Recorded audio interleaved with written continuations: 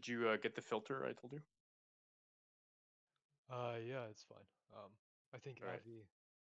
Avi Okay, wants to perfect. go on, so I'm just going to. Yeah, so we have okay, let me see. Just give me a sec. Let's see. All right, so I guess the first question we have is from Jonathan.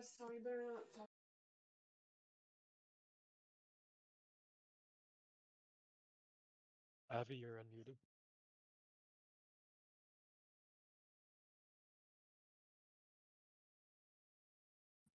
Oh, hey, there we go. So this is for JF. So I guess the first question I have is, what would be your goalpost to be convinced that the majority of the black-white racial IQ gap is in fact environmental rather than genetic? So what kind of study design would you want to see done? And then simply, oh, go ahead. Sure. And then the second question is, I just wanted to know if you've seen this paper. I'll post it in debate, where they try to do a multivariate adjustment model for different environmental factors.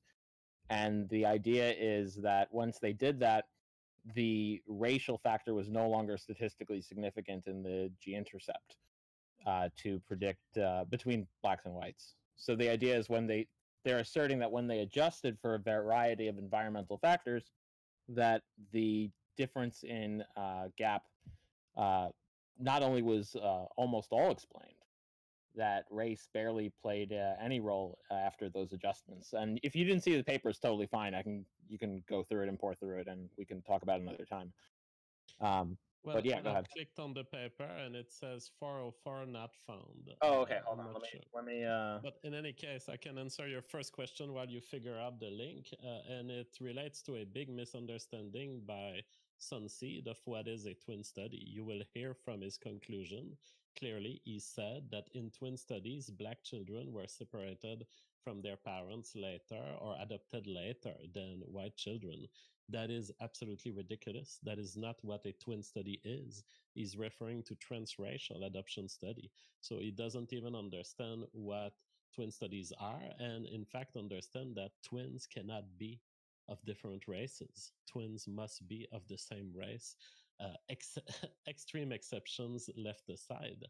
That being said, the threshold that I would accept as evidence to demonstrate that something is not related to genes and related rather to the environment is simply a twin study that would have enough subjects in it and that would end up with an inheritance factor that is very low, maybe lower than 0.3, 0.2, but that's not what we see. We see dozens of these studies, always returning factors above 0.3, and in fact, most of the time, we estimated between 0.5 and 0.8.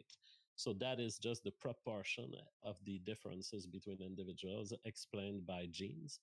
And that's my threshold, the twin study returning a contrary result.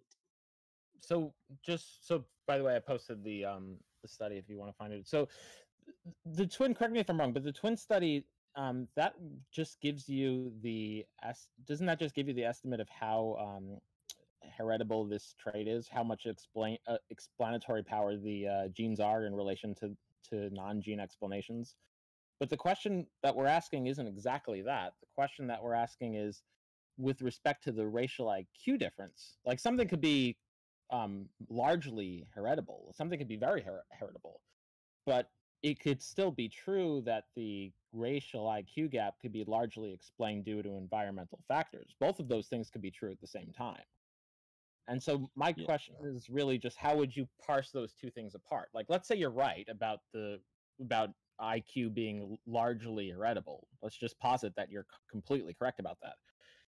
It still could be the case that the racial IQ gap could be largely explained due to environmental factors. And so my question is, what type of study would you have designed in order to meet your threshold for accepting that the majority of it is in fact due to environment, specifically the racial IQ gap?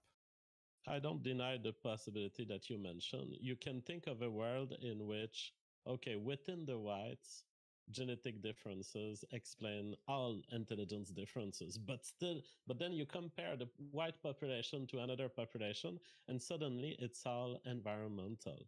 Now, I would need several things to adhere to this possibility as being a serious one.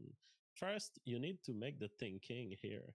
What kind of world would allow this? What kind of world would allow that for some reason in Europe, people have evolved with genes influencing IQ, but for some reason in Africa, you would have a total malleability of IQ, the likes of which we don't have even within the white population. It's a very bizarre world, one in which you would have to explain this through evolutionary pressure. Now, it doesn't make it impossible, but it certainly raises the threshold where you say, oh my God, what is the possibility that this would exist? A world that where the the IQ has been selected in Africa to be malleable. Is there a particular reason why that would be the case? Is there an advantage to having a malleable IQ in African society? I don't know of any of this. And so in the absence of evidence for this, I would say it's a very unlikely hypothesis. That being said, there is a path of evidence that we can use to make these conclusions. And it is a combination of GWAS, genome-wide association studies, and ultimately comparison of the results of these GWAS with interracial differences in genomes. And this has been done by David Pfeiffer. The title of the article is Evidence for Recent Polygenic Selection on Educational Attainment and Intelligence, inferred from GWAS ITS. And what Pfeiffer does is he takes all of the genes that we find to be correlated with intelligence. Now, it's certainly too many genes, and it's certainly too many SNPs. We have about 1,000 sites of DNA where we find correlation between them and intelligence. It doesn't tell you that each of these letters cause the differences of intelligence between individuals, but it certainly tells you that within these 1,000, there must be some that are the underlying cause of the recorded differences between twins. That's what a GWAS allows you to take. It's the pool of possible genes. Now, when we look at the pool of possible genes that are linked to intelligence and we look at their distributions across races, we find differences that are absolutely compatible with the idea that these genes influence intelligence and that they are ultimately the reason why we observe the differences between races. So, for example, they can use just the link between each letter of DNA and IQ and compute what they call a polygenic score, which is a score where, okay, I'm going to score the possibility that you're going to have 83 IQ or 85 IQ or 87 IQ. And each piece of DNA that we find that is linked, that we know to be linked to intelligence, is included in that super calculation, which results in the polygenic score. As it turns out, the polygenic score obtained from limited samples of populations explain extremely well how different populations that were not even part of the original sample, why they would have lower or higher IQ. In other words, just from the polygenic score done with the GWASs with largely European and American subjects, we can already predict, based on the genome differences known to occur with Africa and with Asia, we can already predict that essentially the polygenic score returns a lower score for Africa and a higher score for Asia, as if within those genetic differences must be contained the proper information to conclude one's IQ at adult age. That is one technique that allows you to go beyond the twin study and make an affirmation of likelihood with respect to genes and their relation to racial differences. Okay. My understanding, so I'm familiar with some GWAS studies, and like is my understanding with Mendelian randomization studies, which are not exactly necessarily GWAS, but they are similar. My understanding, you could correct me if I'm wrong, is that when you use like appropriate corrections, statistical corrections for multiple comparisons, such as Bonferroni corrections, so it doesn't have to be Bonferroni, it could be like Hall step out, or it could be step down methods or step up methods. But when you do that, you find that the scores account for a very small percentage of the variance of intelligence in the normal range of your sample. You could, and that could be anywhere from 1.6% to 3 point something percent. Maybe sometimes you can see 4% of the variance accounted for. And so, yes, it could be the case that the polygenic score that is being used for intelligence can be higher or lower in one given race rather than the other. But I don't see how this is really answering the question, what quantity of that gap is really being explained by those genes. And so I just don't see why we wouldn't use the same thing we do in general epidemiology. We do like a large prospective cohort study, and we control for confounding factors and multivariate adjustments. I don't know why that type of evidence is not on the table, but maybe it is. I don't know. You tell me. Well, you have a big problem in GWAS. You've mentioned the Bonferroni correction. It's that we know these statistical correction to be too abusive. We know that when we're applying them, we're cutting ourselves from much of the knowledge that we could have, but we're making a trade-off between knowledge and certainty, essentially. And someone applying a Bonferroni correction is asking, really, please tell me the genes that you're absolutely sure are linked to intelligence. That's what's happening, knowing, of course, that by doing that, you will deprive yourself of 95% of the relevant genes that truly are linked, but that you'll never know because you've applied this threshold. Now, I'm back to my original argument. Of course, the GWAS studies are... Wait, Jeff, just real quick. I didn't limit it to Bonferroni. I specified you can do all sorts of corrections that have more power than Bonferroni. I understand Bonferroni is conservative, but you can use Sadak procedure, Tukey's procedure, Holmes step down, Hochberg step up. And it's always a trade-off. Any sort of correction, of these corrections that are meant to correct for multiple comparison, any of them, even those I don't know the name of, must by definition be too conservative because of the trick they do mathematically. It's really that they make it very, very hard to meet the positive threshold. That being said, I'm not super worried about this because you're bringing it really to a separate question, which I've not really taken position on, which is the genes that we know to be linked to intelligence, how much variance can they explain? I don't have a strong position on this because I don't have a position that we know the genes to be linked to intelligence.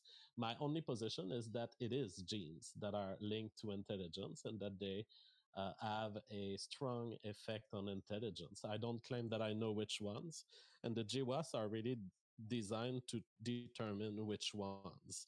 I'm not so much interested in which ones. I think it's a question for eventually geneticists and neuroscientists.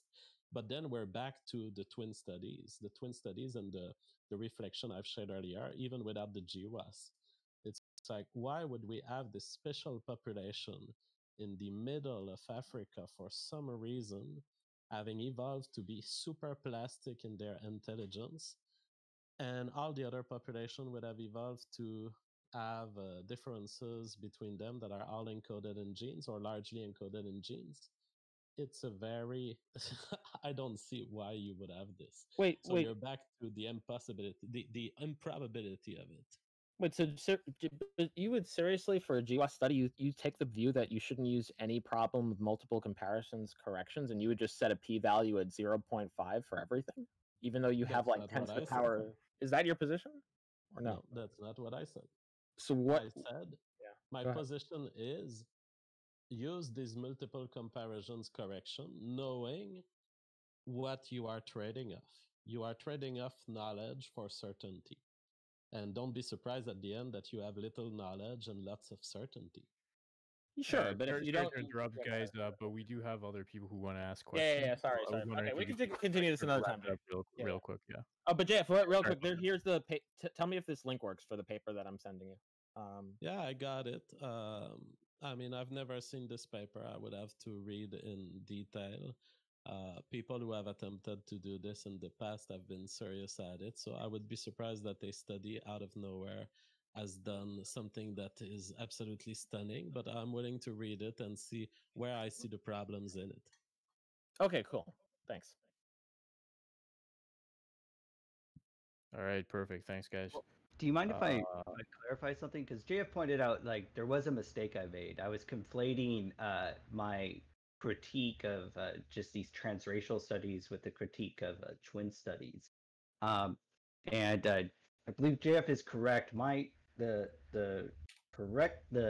critique I wanted to make was that one of the methodological issues with the twin studies was the claim that these twins were reared apart, baking it so you can control for the environmental factors. But that wasn't true. These twins weren't reared apart.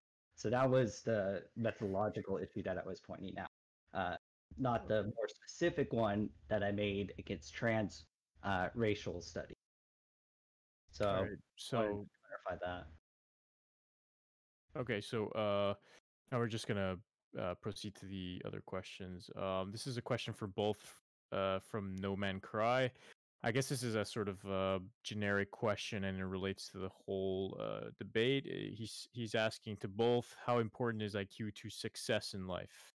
And I'm assuming by success he means material success, I guess. I'm not a big fan of IQ. I don't attach importance to IQ. I say to all people, no matter what your cognitive properties are, you can find happiness in this world. Thank you.